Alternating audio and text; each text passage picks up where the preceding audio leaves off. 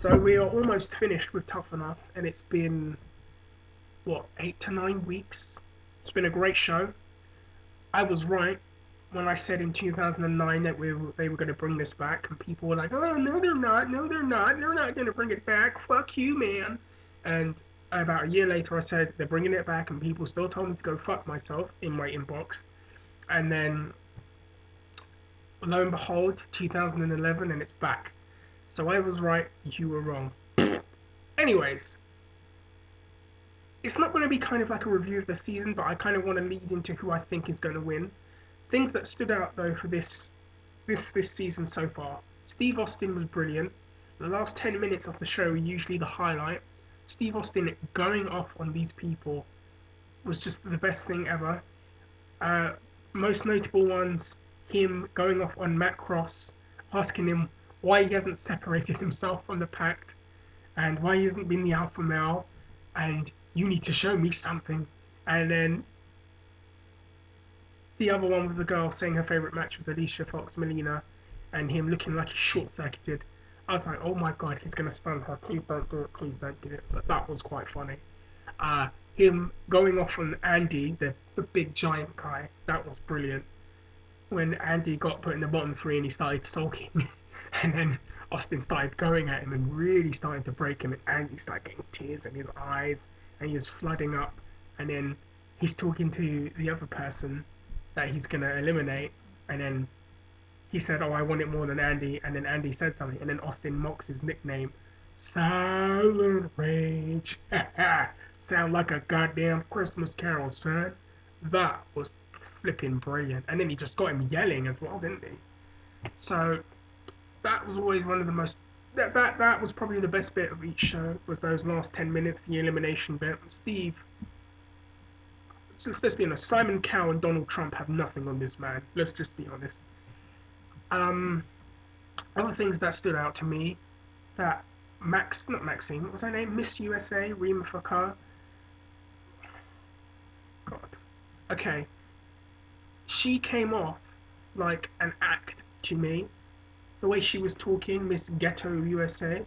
I'm gonna get y'all. You, yeah, all this crap. It just, listen, there are girls in Edmonton Green that I know that would beat the shit out of her, for real, who really are like that. And then you've got someone kind of, in a way, coming off like, disingenuine and acting it up. So I was kind of glad when she was gone, but I think she had secret immunity for a few weeks until, like, her body, basically broke down. Then there was the Puerto Rican girl who I did feel kind of sorry for because she did get banged up pretty badly. You had Alicia Fox's little sister who was pretty but came off as one of those valley girls, if you know what I mean. I'm really pretty. I like to wrestle.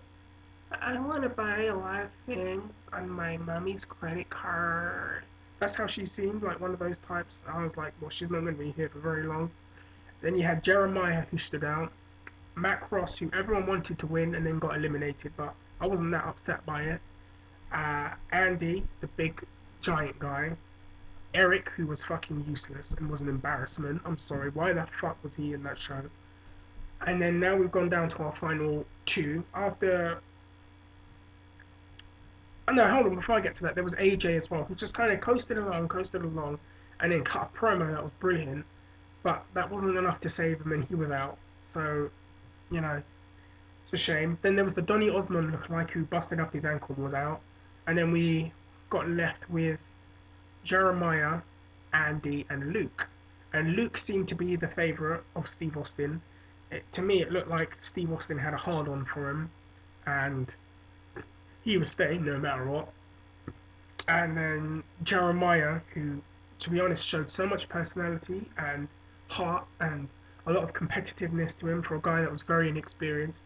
I think he'd only been training with Dutch Mantel maybe a few months before the show started, so yeah, that's what I'm aware of.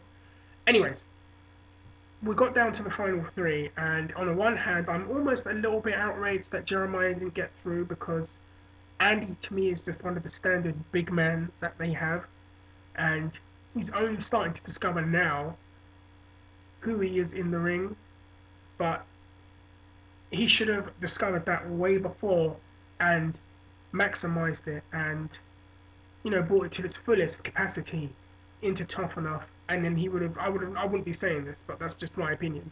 And he is a bit, dry on the charisma aspect and the personality aspect. Luke is to be honest with you, the standard pretty boy that I see in every nightclub and bar with his fucking faux hawk hair and his shirt and his watch and his. I'm so good looking.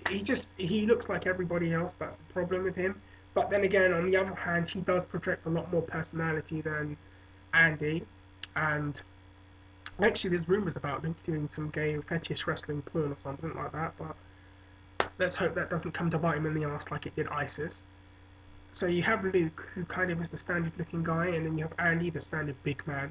And then Jeremiah, who, despite his inexperience, was something different. But then the final two wound up being Andy and Luke. And we will find out the winner next week, actually. So I'm very, very interested to see how that, takes part. Um, I think us as viewers will have a better idea of who really is going to win when we see the exhibition match, how they come across to the live audience, how they come across to the crowd, what kind of things you can do. I would say I favour Luke because he probably has the most experience out between him and Andy. Seems to be the most ready to use right away, even though I think he needs to do some things to separate himself from the rest of the roster. Andy could probably end up being the standard big man, but I mean, he's very, very dry in charisma, but that's just my opinion. Anyways, I have gone on and on and on and on and on, and I'm tired of talking, so I want to know what everyone thinks. Who do you think's going to win this season? Big old Andy or Pretty Boy Luke?